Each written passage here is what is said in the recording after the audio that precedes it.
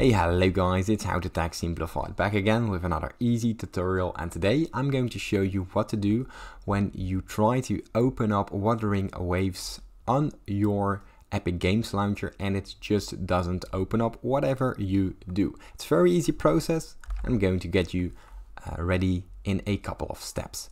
Now, as you can see here, we have the Epic Games Launcher, and from here you try to launch the game and it just doesn't seem to open up. It seems to be running in the background, but it just doesn't open up. Now, there's a couple of steps you need to take before you restart your PC to actually relaunch the game. Now, the first step is to press the three dots. From there, go to Manage, and inside of Manage, first verify the files in the Wuthering Waves application. From there, head to Manage once again, go to the Installation button, open up the Install location, and we're on the Wuthering Waves folder. Here, go to the Wuthering Waves game, open it up, go to the .exe file right here, right click it, head down to Properties, and inside of Properties, we're going to the Compatibility tab.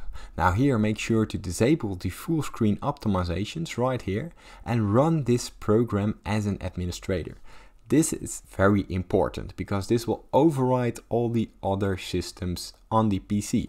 Simply press Apply, press OK.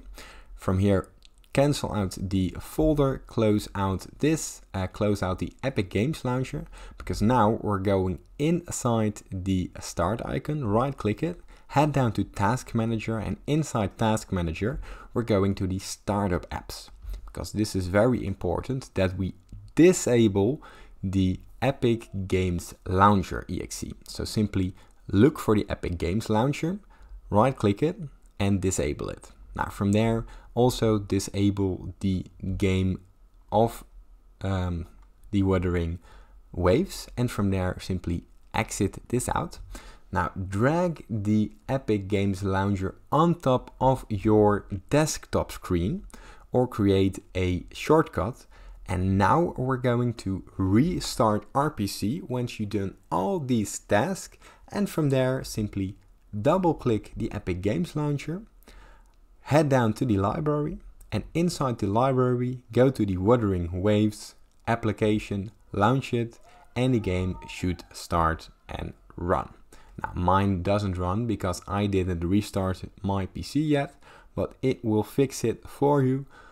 If this still didn't fix your issue, please turn off your desktop for like 10 seconds, turn it back on, and your problem should be fixed.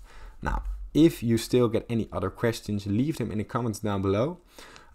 If this tutorial has helped you, please consider subscribing to my YouTube channel. This helps me a lot, and thank you for watching.